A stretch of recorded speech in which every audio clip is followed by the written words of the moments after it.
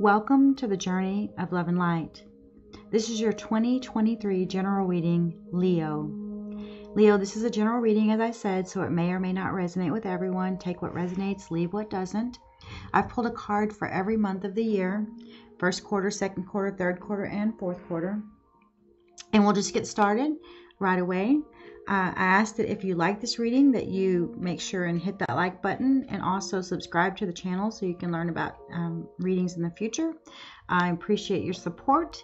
Here we go. So Leo, starting off the month of January, it's the Lost card. And what I'm seeing is really what I feel like is that you're looking back at 2022 and you cannot believe that it's gone, like that 2022 just got away from you. Like there were some things that you wanted to accomplish in 2022 that you didn't get to. There were, people that you wanted to see, things that you wanted to accomplish. Again, I hear that again. And I think that, you are sensing a bit of a sadness that you didn't get all that done in 2022. But know that if it didn't get done in 2022, it wasn't meant to be done in 2022 because you are at a new start, fresh start today, whatever day you're reading this or watching this. You have a chance, like there's like a sun on the horizon. It's like the sun is going to rise again. There's going to be a new day.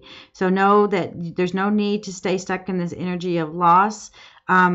Or even if you did lose something that, was significant, like you might have lost a person, maybe there's been someone leave your life, just know that, that they're always with you if that's the case. And, you can, trust that, if you speak to them in, real time, that they are right there with you.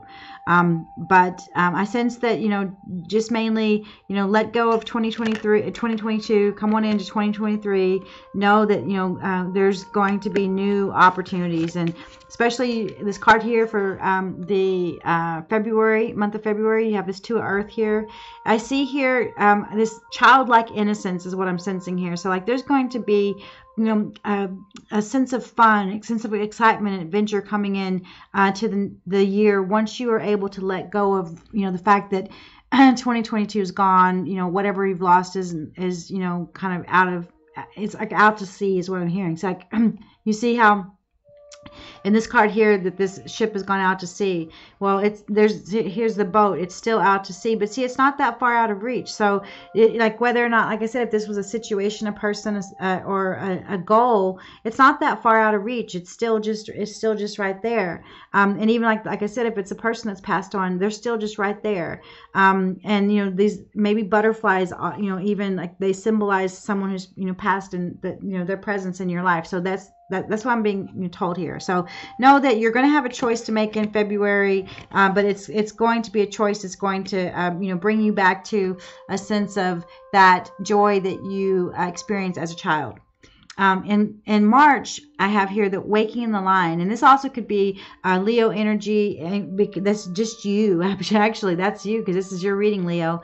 So you are going to then, really assume your seat on the throne by March. So like whatever you've lost, whatever that you are saying goodbye to from 2022, in February you've gotten like yourself back in balance. You are back on track, and you're moving forward. And I'm hearing fiercely. You're going to be moving forward fiercely. And I see that for some of you could even potentially be a celebrity, or you could be gaining notoriety in some way. Like, you're above the average. You're not just the average, person. Like you have kind of some extra flair to you is what I'm hearing, is what I'm seeing. And this is also, like the end of a cycle and the beginning of some new cycle. So I sense you're coming into your next level, like you're leveling up in March, Leo.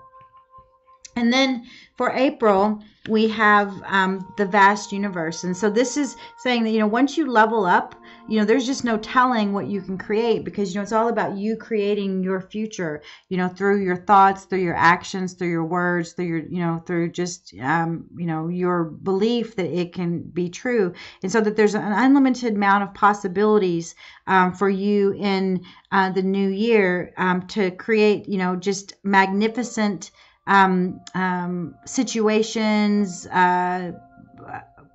events, what I'm hearing, and you know, just be in a space of, you know, like vastness, is, you know, from this vast of the universe, but in the space of like just no limits is what I'm hearing. There's no limits to the possibilities for you, Leo, as you go into the month of April. And then the month of May, you're showing up again in your reading with the Strength card. You know, you're just going to, you know, like, you know, success is not once and done. And you know, in the month of May that you're just going to keep progressing forward. But just know that, you know, that perseverance and what I want to say, consistency is going to pay off, and that you've always got, you know, someone with you. Like, I don't know, you might have a partner that's always behind you, or you might actually have, like, you know, a guardian angel that's always with you.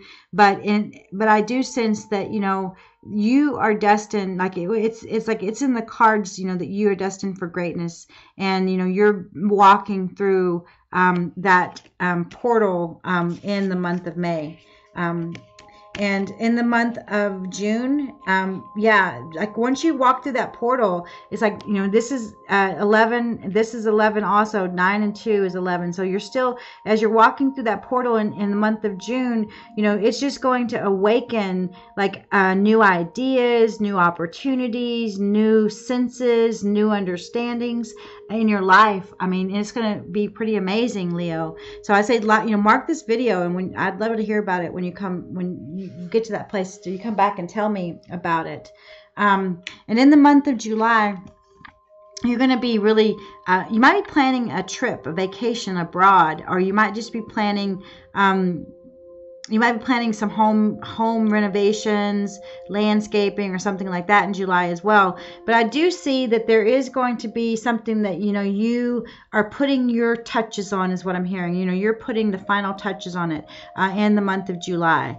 And in the month, it might be a garden or something, or a yard, like you're getting a yard ready, because in the month of August, I have the 4 of fire here, and this is again your energy, Leo. You're really showing up in your reading today, and this is, I love it. I love it. It's confirmation. You're gonna have something to celebrate, and what I'm sensing, this feels like a kind of a party in the backyard to me for some reason. So maybe this in July, you're gonna really be doing some renovations. You're gonna be building a deck or something. You're gonna be improving your house, painting, something like that. But in August, you're gonna have like something to celebrate. People are gonna be over. You're gonna be having fun. There's going to be a lot of you know, happiness and contentment, but it's really going to be because, you know, because of this growth, and because of you really assuming you know, your belief system in a way that it's manifesting into, you know, the material world.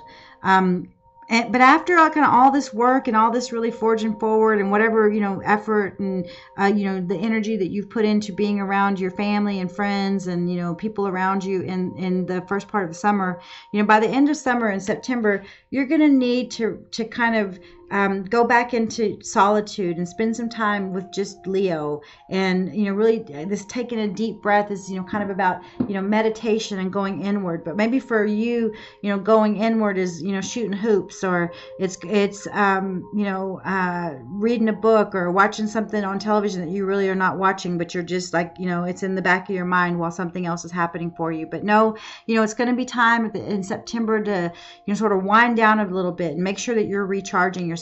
Because at the beginning of the 4th quarter, in the month of October, I see here that there's going to be something that you're going to be recognized for. This great achievement card here says that there's going to be you know, some sort of a celebration, some sort of a get together, some sort of, I feel like it's like almost like the Academy Awards, or, you know, like some kind of award banquet, you know, something like that is going to happen. And at that, maybe it's a graduation even, or a promotion, or, you know, something that there's going to be some sort of a, well, I see those round tables where there's a lot of different people eating, you know, together, and there's like someone on the stage talking about a certain situation. So that's going to happen in the month of October. And in the month of November, I feel like, Leo, this is going to put you in a a really heart space. Like, you're usually super fiery and, quick-witted and not very emotional. But because of whatever accolades and whatever like realities and looking back on all this growth that you've had in the year of 2023, that you're really going to be in a place of, in a heart space in November. Like, we're going to really feel happy, really going to be, having a lot of compassion and a lot of love for someone in your life, even if it's a love for yourself. Like, maybe you're finally, holding up the cup, like you finally recognize yourself as, the royalty that you are in the month of November. And then the final card for the year of 2023 for the month of December for you, Leo, is this beautiful uncaging. And I see here, look, if you look at this, like the energy of your card here, the waking in the line, this here is reminiscent of the same energy to me. And what I feel like is that you might be opening your heart, and I see that there's like a being here, like almost like a I don't know, like an angel or a guardian angel or something. It's like there's somebody guiding you to truly open up your heart in December. Like, so maybe that's it. Maybe you're going to fall in love in November, Leo. Like, and I know that Leos are like not that all gushy-wishy about things, but I feel like that you're going to maybe fall in love in November, and Spirit's telling that you in December that you're going to need to unlock your heart and to let somebody into your life. And it could be where it's like not even about a romantic situation, but maybe it's just like letting someone into your life so that you are able to, express with your heart and some of that emotion, and not always, all that fire that Leo is so widely known for. So, Leo, I hope that was helpful for you as you start into your journey, or whatever point you're at in the journey in 2023. I wish you nothing but the best on your journey of love and light. Peace and blessings.